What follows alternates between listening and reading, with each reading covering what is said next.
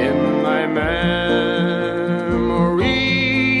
I will always see the town that I have loved so well. Well, we will always take into consideration the feelings of the people of Derry, and these feelings will be passed on to our GHQ in Dublin, you know. And we laughed. Martin McGuinness was not a terrorist. Martin McGuinness was a freedom fighter. Home in the rain, running on. We lived in a two-bedroom house, but there was 9 of us, so that was overcrowding by today's standards. And we were always very conscious that many other families were much worse off than we were. Happy days in so many, many. I became politicised because of the civil rights movement and what was happening on the streets. So well. In the I threw stones, I threw petrol bombs. The riots sometimes were taking place when I was at work. And I would go to work and come home and change my clothes and go down and throw stones with the rest till the early hours of the morning. That happened right through the battle of the bauxite. The dole played a mother's role, fed the children and then trained the dog. And when time And that brought to our city the British Army. The British Army came in not to save us from the excesses of the state, but to save the state from the resistance of the people.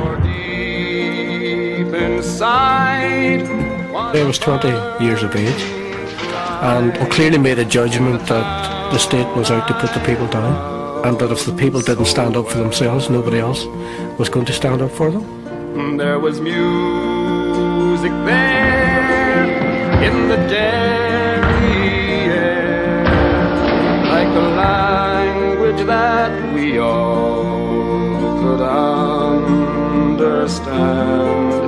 I remember the day that I earned my first pay, when I played in a small pickup band.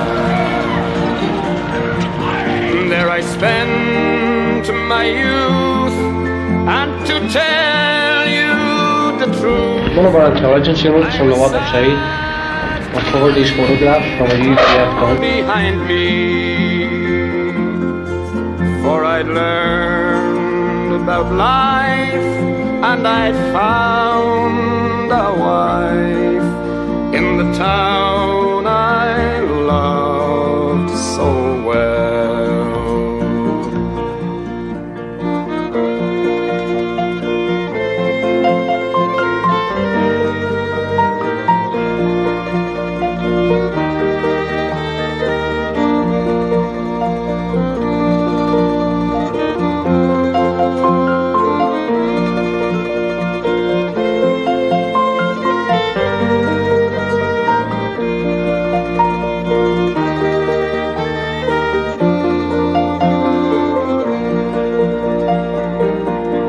But when I returned, how my eyes have burned to see how a town could be brought to its knees by the armored cars and the bombed out bars and the gas that hangs on to every breeze.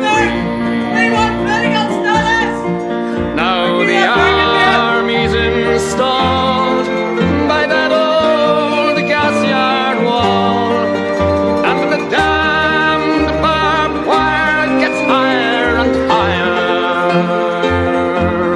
with their tanks and their guns.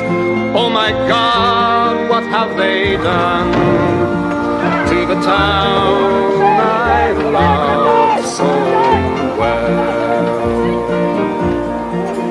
Now the music. I was always political. I was political when I was in the IRA, but it was also political in that I clearly recognised that if there was to be political change, then there had to be the emergence in the north of Ireland of a political party. I nominate Martin McGuinness as Minister for Education. Once again, for what's done is done, and what's won is won, and what's lost is lost and gone forever. I can only pray for a bright, brand new day in the town I love so well.